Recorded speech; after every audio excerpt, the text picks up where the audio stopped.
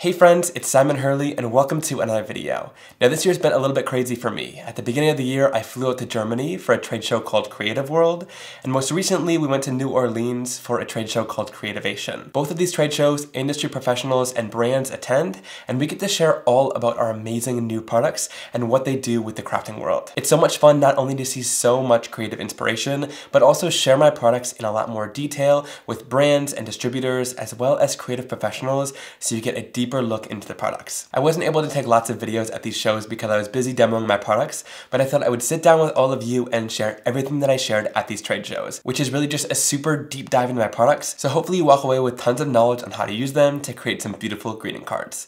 Also, everything I use is listed and linked down below, and if you use those links to shop, it helps support me and I really appreciate it. Now without further ado, let's get into it. Now let's start it off where I began with my Simon Hurley Create dye ink pads. And surprisingly, there was a lot of questions about these at the show, which I was kind of surprised about because it's been 5 years since we released them, but I thought I would do a deep dive into what they can do and how they work on my cardstock. Now my inks are a water reactive dye-based ink pad that come in some really bright and beautiful colors. When I first released these, I was a little bit nervous because I knew that I loved them, but without getting people to actually try them and get their hands on it, it kind of sounds like every other ink. So I would get so many questions and kind of comparisons to other inks on the market, which made me feel a little bit insecure. But 5 years later, I'm really proud of these ink pads, and I'm so glad that so many of you have gotten your hands on them and absolutely loved them. What I love about them is they stamp really well, they blend absolutely amazing, and they react with water. So many other inks on the market can only do 2 out of the 3 of those things. So what's really awesome about these is they're my go-to ink for any project because they do all 3 really well. So let's start off by going in and sharing how they blend. I'm starting off with a little bit of Prom Queen ink, which is this bright pink color. I'm going to swipe my blending tool back and forth on the ink pad like this, and then I'll go right onto my stark white cardstock and start my blending. And you can see just how intense and beautiful this color is, and that there's no harsh marks on the cardstock as I'm blending. My inks blend super smooth, and I really love that there's no harsh marks with very little effort, so you get a beautiful and smooth blend as you go. And then I can fade this right out into white. And again, you can see a really beautiful, soft fade. And this is my Simon Hurley Create Stark White cardstock. You need a good cardstock and a good ink whenever you're blending. If you have one more than the other, it can kind of make your ink blending not look so great. So what I love about this cardstock is it's bright white, it's super thick, but it also takes the ink really well. There's no coating on top of here.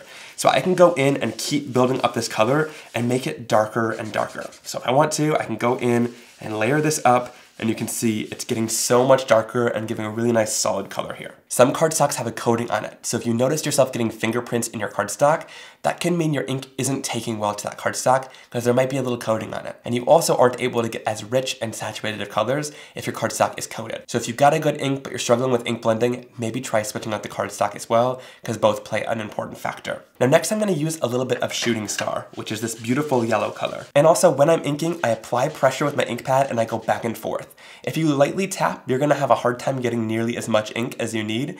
So I like to put some pressure and go back and forth, and you'll get the perfect amount of ink. Blend this out and start blending it into the pink color. Now I like to overlap these. They're translucent dye-based inks, which means as you blend them into each other, they're going to interact and create a new color in between. So this blend of that Shooting Star and Prom Queen created this gorgeous orange color on the line. I love how the inks interact and blend so beautifully and seamlessly, and you get such gorgeous color blends as you mix them. Then last but not least, I'll go into a little bit of Clear Skies. And this blue color is absolutely gorgeous. It's kind of a nice light blue. And I'll bring it into the yellow, and you can see when it overlaps, it creates a nice, beautiful green color in between. Now, sometimes people ask the question, what color should I start with if I'm going to try your inks and maybe build up a collection? I always recommend these 3. Prom Queen, Shooting Star, and Clear Skies. A good pink, yellow, and blue is going to create a nice rainbow blend. So when you overlap these, you'll get an orange and a green. And I love how bright and intense these colors are as well. It goes really nicely with my card making style because I love the bright colors. Next, I want to show just how well these inks react with water. So I'm going to go in with the In Bloom layering stencil set, which has 3 layers that creates this beautiful floral pattern. You have the large florals, this medium size, and then an even smaller stencil. I'm going to go in with the largest size florals. I'm going to lay my stencil down and line it up, and then I'll go in with a water mister and just mist over the background to get it to react with the water. And this is just water inside of here. So I'll spray it down quite a few times over top of that pattern. Then I can lift it off and you'll see it's already reacting with that water just beautifully, and it sort of creates this bleached effect in the ink. Now if I want the design to stop moving and bleeding, I'm going to go in with my heat tool and just heat set this. This will speed up the drying process, and it will also sort of intensify that bleached effect. You don't need to do this step either, you could just leave it to dry there, but I find it just helps to speed up the process a little bit. But you can see just how beautifully that water lightens and lifts that color up and really reacts with it quite quickly. It's a really great property that I love about my inks because you can do fun techniques like this to lift up the color, but you can also go in with water and just use the colors as watercolors and use them with a paintbrush to color in images. Once it's dry, check out how stunning that looks. I love that smoothly blended background with that really great lifted design just using that water. Now let's build up that layered effect a little bit more. I'm gonna go inside of my stamp wheel. I love this sticky mat for stenciling inside of here, and I'll just stick down my cardstock design right onto that sticky mat to hold it in place. Then I'll grab the third layer of that In Bloom stencil set, which is the smallest florals. I'm going to flip it over so the glossy side is facing that sticky mat. That's because there's a coating on this matte side, so you don't want to stick the coating to any sort of sticky surface or it will peel it off. So again, glossy side facing down towards that sticky mat, and I'll line it up with the rest of my design. Then place it down, and we'll just stick that glossy side right down into the sticky mat to hold it in place while we do our stenciling. And now we can go back in with the exact same color of our inks, and I've switched to blending brushes this time because the blending brushes are going to get down into all of the sharp edges and details of this stencil, and when the points are that small, that foam isn't going to get down into the details. So just using these little alternate blending brushes and going right back in over top of that design. And again, since these are translucent dye-based inks, and because the cardstock takes the ink so well and won't ever stop taking that color, so layering up that same color is going to darken that design a little bit and make it look like a much darker color, but it'll still be the same tone of color. And I have one of these little alternate blending brushes for each color family, which makes it really easy to use them and not have to do so much cleaning every time you want to use it. And I also find that cleaning sort of breaks down the blending brushes, so by having one dedicated to each color family, you're not going to have to break down that brush as much by washing it so much. And then lastly, I'll go down into this Clear Skies color, and I'll just layer that right over top of that last layer of blue. This is also a great way, if you don't have a ton of colors, to layer them up like this, because you'll see when I lift the stencil off, just layering them up makes it look like a completely different color, because you would think that it wouldn't be able to get this dark, but they layer really beautifully on top of each other to create a darker version of that color. So you'll see in this design, how cool is that? So you've got a darker pink, yellow, and blue going all throughout the design, and it really gives this background tons of depth and dimension, which I love. All right, we'll peel this off the sticky mat, and then I'm going to spray this down, and my inks clean off with water really beautifully without staining, so I'll just wipe this down with a little bit of paper towel. And once that water's evaporated off of there, that mat will be nice and sticky again, so you can use it with your next project. Now there's a little bit of excess ink on the stencil, so another way to demonstrate the great watercolor effect of these inks, I'm gonna go in with my mister with just that water inside of it and spray this down quite a bit. You wanna spray it enough so that ink can kind of move around in the stencil and bead up. This turns it into a watercolor, and then I can flip over that stencil and lay it right on top of my cardstock. And you can see it's gonna move and blend right when we place it down. Then I'll go in with a bit of paper towel, lay that over top, and press it down. And the paper towel is really great because it's going to pick up any color that seeps out of that stencil and keep your design nice and sharp. And then we can lift this off and check out that gorgeous watercolor background. It looks even lighter on camera than it does in person, but it just creates a really beautiful watercolor look, makes it look like you hand painted this, even though it was just a stencil design. But I love that you can get sort of a 2-for-1 stencil design just by inking up one background with the stencil and using the excess with a little bit of water on another background. All right, to turn this into a card, I've trimmed the colorful panel down, and I'm going to glue it right on top of an A2 size card base. So it's got a nice white border all the way around. And then I'm going to do some die cutting using my everyday foliage set. I really love this set with the different leaves in here. They're really nice and organic and kind of imperfect too, just like they would be in nature. And it's got this little wildflower looking thing too, which I really like and I'm going to use. And then it's one of my favorite die sets that I made. I keep coming back to this one a lot. It's called Brilliant Butterflies, and it's got tons of different size butterflies as well as their little shadows. I'm going to go into this smallest one right here and just get the detailed layer. Then I'll bring in my platinum die cutting machine, and I'm going to cut both of these images out of my stark white cardstock. And then we'll run it right through and we'll do a little bit of awkward die cutting. So we'll stare at each other as we run it through our die cutting machine. And then I'll cut the flower image out a couple times to layer it up on my card. And to layer these up, I'll just add a little bit of liquid glue onto the back of the die cut using my Misty glue press. And then I'll take the time to just slowly pinch around the image slightly, and that's going to make sure that all of the layers are lined up correctly as you stack it. And that's why I love that liquid glue, because it gives you that time to move things around and make sure everything is perfectly layered and in place before you stick it all down. And then we can add this right down onto our card. And then I'll take my butterfly, and you could just adhere it straight down like that, but I want to fold that front wing up a little bit like this so that it looks like it's about to land and also gives it a little bit more dimension off the card. So I'm just gonna add glue to this back part of it so that this sits flat onto the card, and then I'll place it down and glue it into place. So that top wing still has lots of dimension to it, kind of makes it look like it's flying and kind of landing onto that wildflower. I love that you can manipulate dies like that to give it a whole new life. And for this sentiment, I'm gonna go into the Inked Blooms stamp set, and I love the different kind of sympathy sentiments in this set. I know we don't always want to send sympathy cards, but having a set on hand like this that has some great encouraging sentiments in it is really important. And I'm gonna use the sentiment that says sending thoughts and prayers. Then I'll ink this up using Versamark clear sticky ink and stamp it right down onto the black cardstock. We'll throw over a layer of white heat embossing powder, tap off the excess, and I find lightly blowing on it helps get rid of any of the excess powder. Then we can heat set it till it's nice and bright white. And that finishes this card off perfectly. I love that brightly ink blended background using the In Bloom stencil by applying different intensities of ink to get a really cool look. And finishing the super colorful background off with some white die cuts is the perfect way to do it. I love that butterfly flying up to the wildflower. I think it's such a great focal point and absolutely beautiful. These sympathy cards are not always things we want to send out, but it's good to have them in your stash in case if it's needed. Now, speaking about the inks, how they blend and interact with each other to create new colors when they overlap, I want to show you a technique that really illustrates this that you can try with stencils you have at home. For this technique, I'm going to use the Deco Diamond stencil from my Simon Hurley Create line. I love the kind of thin lines of the stencil and that Art Deco design that it has. So I'll just line this up front and center on my stark white cardstock. Then I'll grab a bit of mint tape out of this mint tape dispenser, tape it down to hold the stencil in place while I do my ink blending. Perfect. Now I'm going to use these large Altenew blending brushes because it covers a lot of surface area, and I'll go in starting off with a little bit of Prom Queen ink, which is this gorgeous hot pink color. And I can just go right onto the surface and start blending this over top of my background. You can see that gorgeous blend that we're getting of the color, and I'll just continue this all throughout that stencil. Since there's thin lines in the stencil, if I go in a circular motion, sometimes they move a little bit. So to get the cleanest result, I'm just going to follow the lines of the stencil by going up and down like this, and you'll still get a really great and smooth blend. I also wanted to talk about using blending brushes in this instance. Because there's so many little bristles in these brushes, they really get into the details. And this stencil has a lot of little sharp edges and fine detailed points. So using a blending brush is really ideal to get all of those details and get a really crisp blended image. I find that the sponge tools are also great, but in this instance where there's so much detail, sometimes it leaves a little rounded edge rather than getting all of those details. So that's why a blending brush can be really helpful. All right, so once we get that whole thing blended, we can then lift off our stencil.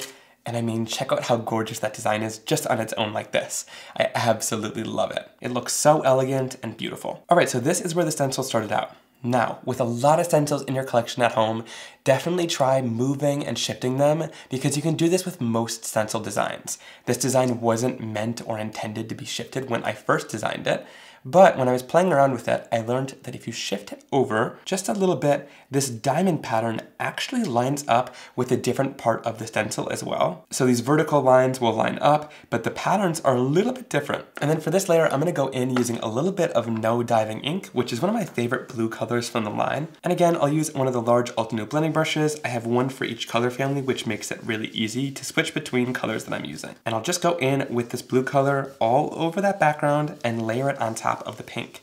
And you can see that as we layer this, it's covering up the pink in those certain areas, and it's gonna create like a new purple tone as you layer it up.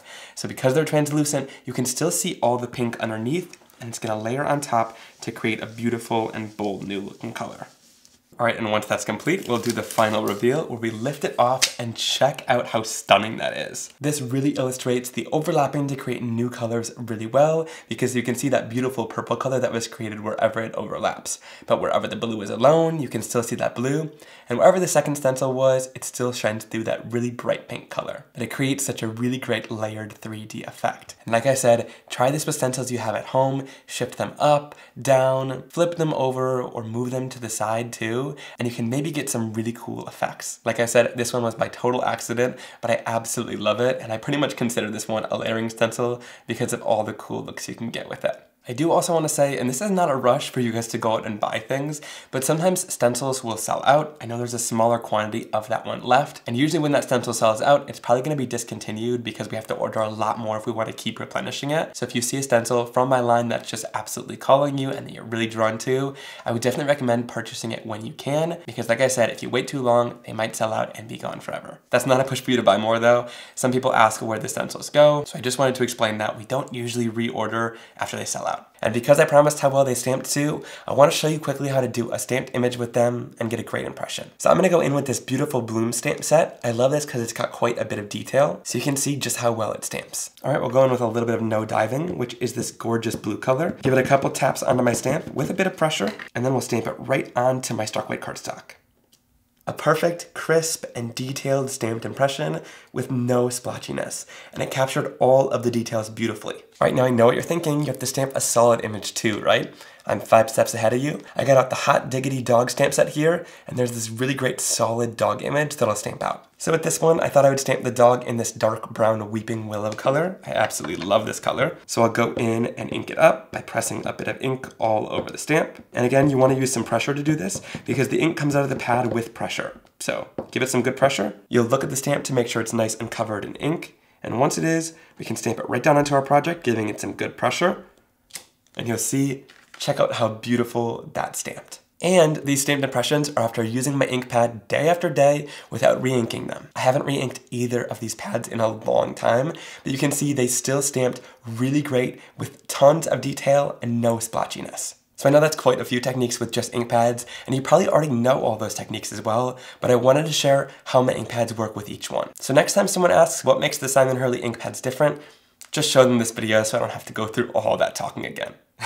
My voice is already messed up and we're barely just through the start of this video. Now let's dive into stamping foam. I get a lot of questions about it at these trade shows because it's quite a new concept to a lot of these people. And I get so excited to share it because it's such a wow factor product and it's really versatile in your craft stash. So we started out with this smaller rectangle size of stamping foam, which is probably my favorite, and it comes in a pack of 4. Then we introduced shape stamping foam. So you can get packs of circle stamping foam with the frame or heart stamping foam with the frame as well. These are really awesome because you can either use the circle or heart alone, or you can use the frame alone, or you can layer them together to create a 2-tone background. And then last we came out with this larger size stamping foam and a pack of 2, which covers an A2 size card in a design really nicely. So let me show you how it works. You're gonna need to start out by getting a texture ready. And this could be anything. I've used leaves from outside, I've used sweaters, this one would be kind of a cool pattern to get. I've used pillows, placemats, and you can also look into your craft stash. You can use cutting dies, embossing folders, stamps, stencils. The possibilities are really endless with all of the textures you can use with this. We were given this really awesome plastic water ball at Creative World in Germany, and it's got this great cityscape at the bottom of it. So I'm gonna use this in my stamping foam, and I'll even show you how a circular object works with the stamping foam. So I would usually say place your texture down onto your surface like this so you can stamp into it, but since it's a water bottle like this and it's round, we're going to stamp the water bottle into the stamping foam. But whatever you do, just have your texture at the ready because you'll want to do it fast. So I'm going to go in with a heat tool. This is the Ranger heat tool, which I like because it disperses heat pretty evenly since it's got a wide nozzle, but it still gets really hot. You can't use a hairdryer for this. I'm going to turn it on and heat it for about 10 to 15 seconds, keeping your heat tool moving to make sure that it's evenly heated and that nothing burns. And once you got it good and hot, turn off your heat tool and start pressing your texture into your stamping foam immediately. Here I just rolled it over top of the surface, making sure to keep it moving, and you can see we've got that really great cityscape into the stamping foam now. How cool is that? And a common misconception with the stamping foam is that the texture needs to be super deep. But you can see here that texture is really thin, but it's still going to give us a great impression. So now I'm gonna go in with several colors of my Simon Hurley Create ink, and instead of tapping like this to stamp, because you don't get much ink on the surface, I'm gonna go in and swipe my ink pads on. And you can see you're gonna get a much richer and deeper color by swiping them onto the surface like this. And just do it with a light pressure because we don't want our ink to get all the way down into the texture of the stamp. Then I can go in with several different colors. Here I'm using No Diving, and by bringing in this darker blue, it just adds a little bit of depth to the design. And if we need to blend in between colors, I can go in with a blending brush or blending sponge and blend right between both of those colors. And then last but not least, I'll go in with Midnight Snack, which is my darkest blue.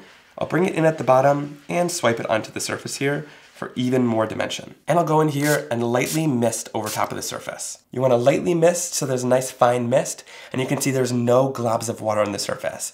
That mist is just going to help transfer the color, but we don't want to turn it into a watercolor or ruin the design. Then I'll bring in a piece of Simon Hurley Stark White cardstock and stamp this right down onto the surface, giving it some good pressure to transfer all of that beautiful design. And when we lift it off that surface, check that out. You get this beautifully stamped image and that gorgeous design all throughout. And that was from a water bottle, which is so cool. And you saw how thin that design was on the water bottle, but all of it still transferred so beautifully onto the stamped image. So don't be too worried if the impression looks thin. The ink will do all the magic there, and by swiping it on like that, you can still see all of the amazing texture and design. Then I'll go in with a little bit of water and spray it down onto the surface. And again, my Simon Hurley Create inks don't really stain.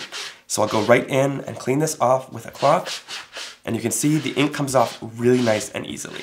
Now you can leave this image in here if you like it, just don't reheat it and that stamp will stay perfectly in the stamping foam. But the moment you want to change it, all you need to do is bring in a heat tool and heat this out.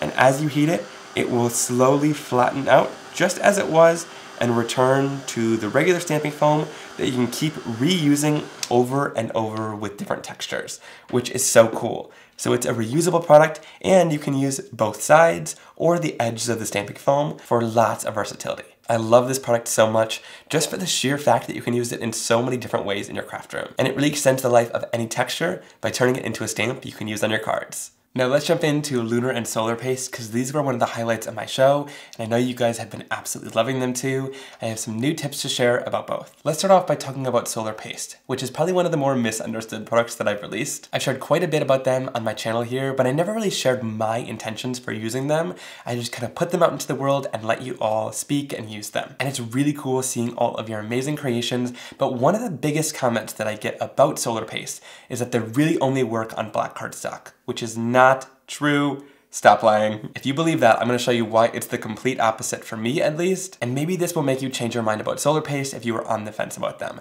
because they are super cool, but maybe a little bit misunderstood. So if you don't know about Solar Paste, we have 6 different colors in rainbow, and each one of these is a white paste. So they're all exactly the same base formula to them, but there's a shifting mica inside of each one of these. So let's open Beluga, which is that blue color, and you can maybe see a little bit of that blue tint in there. These are packed with an iridescent mica inside of each one that you can really only see the color of when it's shifted in the light, which creates for a really cool and unique effect. All right, so I'm gonna first use them on white cardstock using the In Bloom layering stencil, but I'm only going to use the first layer, which has these really great larger florals. I'll place this right down on my cardstock. Then I'll bring in a bit of mint tape to hold it in place while we do our stenciling. All right, and then for this floral color combo, I'm gonna go in with Royal Flush, Cross My Heart, and Overheated Pastes. I'll go in with my palette knife from the paste tool set, scrape on a bit of color at the bottom, and I'm going to use a little bit more than I probably need because it makes swiping them across the surface way easier. Moving into Cross My Heart, which is this beautiful pink color.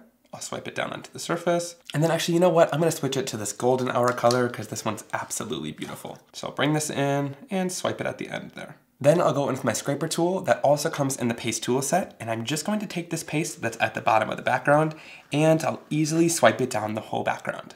Now, if you're trying to swipe and your paste really doesn't cover the rest of it, but you still have paste left on your scraper tool, you're going to want to take this tool and tilt it downward a little bit more and then swipe. that's going to deposit more paste onto your background from that tool, so you'll be able to cover the background a lot easier and fill in any of the open areas really nicely. Then to smooth it out, tilt it at more of an upright angle and swipe it across the background. And it doesn't look like much right now, but when we lift it off this background, you get that really beautiful background of florals. And then when you're using paste, you just want to spray it down with water before anything dries. It's really easy to clean off with water while it's still wet, but once it dries, it's permanent, so it'll be a lot harder to clean. So I always recommend doing it right away. Then with any of the excess paste, since it's blended together, you don't want to put it in a jar. So I'm just going to take this on a background and swipe it right onto a piece of black cardstock. This is going to create a beautiful background of color, and you can already see some of that iridescent mica shining through, but once it dries, it'll be even more intense. So yes, it's definitely more bold on black cardstock, but I'm excited to show you the white background too. And one thing that I love about Lunar and Solar Paste is that you're able to heat set it to help it dry along in the process. So usually it would take about 30 or 40 minutes to air dry, depending on the climate that you're in. But I like to go in with this Ranger heat tool, which kind of disperses the heat since it has a bigger opening, and just heat set it all across the background. This should take about 2 to 3 minutes, depending on how thick you applied it. And as long as you keep the heat tool moving along the surface, it shouldn't bubble or puff up on you. I love that it's pretty heat stable, so you can help it dry because I'm quite impatient. Alright, and here's what that background looks like once it's dry. You can see that purple, pink, and yellow really shining through on the background now.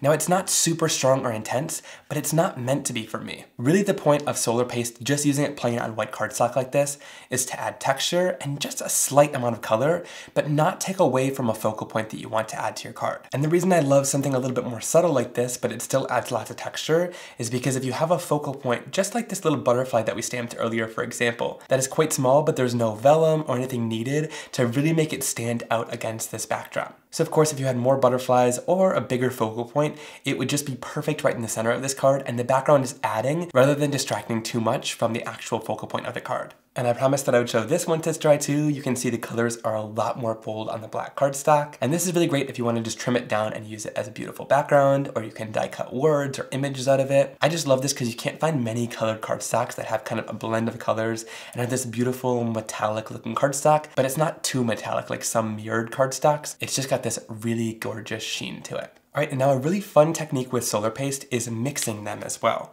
So I'm gonna go in using a little bit of Overheated, which is this gorgeous orange color.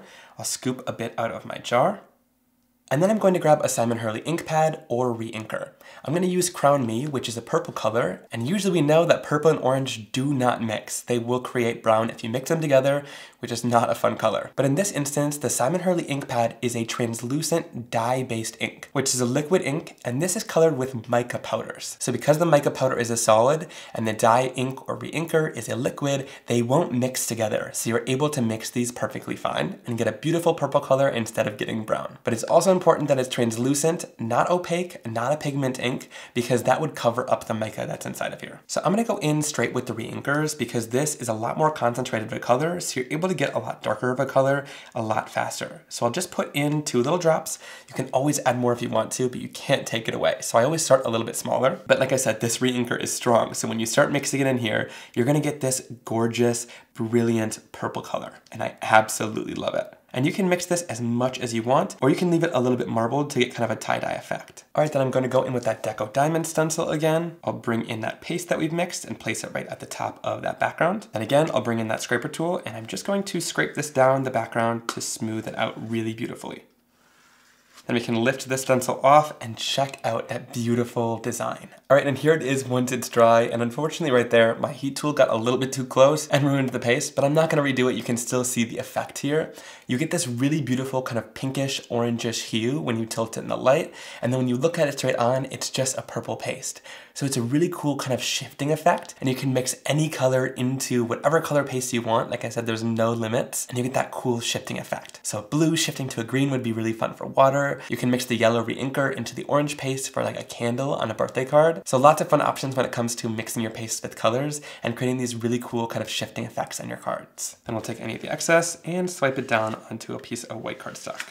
Alright, last but not least, let's cover the highlight of the show for me, which is that we released these new neon lunar pastes right before we left for New Orleans, and I'm so excited about these 7 neon colors and what they bring to the palette. What's really unique about these neons is that they've got a bit of mica in them, so they got this really gorgeous, subtle shine, as well as being neon, which is really hard to do. You have to get the ratio perfect, otherwise the colors don't look neon anymore. So you usually don't see neon products with any shine, but these have a nice kind of pearly shine to them, which gives a gorgeous effect, and I feel like makes them less scary, because sometimes neons can be too bright for people. So let's do one of my favorite stamping techniques using them. I'm going to use some of the warmer colors, so I'm starting off with Mood Ring, which is this beautiful purple magenta type color, and you don't really need a ton for this technique, so I'm just going to use a little bit at the top here. Then I'll bring in Hot Mess, which is this gorgeous bright pink color, grab a little bit and add it to the top. Next I'm using Tangent, which is this gorgeous orange, a super bright like highlighter color. Last but not least, Yellow Jacket, which is the warmer orange color in the line, and it's still super bright and beautiful. Now again, I'm going to grab the scraper tool, start right at the top, and then just swipe this all the way down the background. And again, go at a low angle with the tool like this, and you'll get it to cover a lot of the surface area.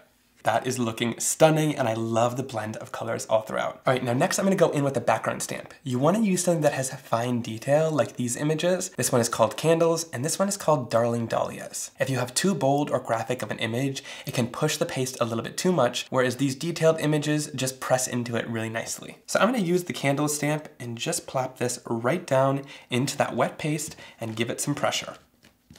This is why you want the layer underneath to be pretty thin, because if it's too thick, it'll just smoosh all over the place. But when it's nice and thin like this, it just gives a really great impression, and you can see that candle design pressed into that beautifully. And once this dries, it'll hold all of this texture, and it just creates the background for the perfect birthday card, and super easy to do too. Then the arguably even cooler part happens when you flip this over and you've still got excess onto your stamp.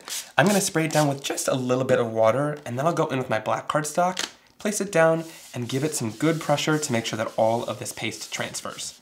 And when you lift this off, check out that beautiful stamped impression. Now you do want to be really quick and thorough about your cleaning because it's in your rubber stamp now. So I like to either go in with a Rub It Scrub It pad. This is from Ranger. It's got this nice kind of dense sponge on the front of it, and it's got a nice foam backer which makes it really easy to hold. So you can go in here and scrub your stamp down quite a bit easier, and it gets into lots of the little details of the stamp to clean it all out. That gets a lot of the paste loose and moving, and then I go in with a microfiber cloth and I just clean it out because the fibers in this cloth get down into those little details and will pick up a lot of that excess paste that's in there.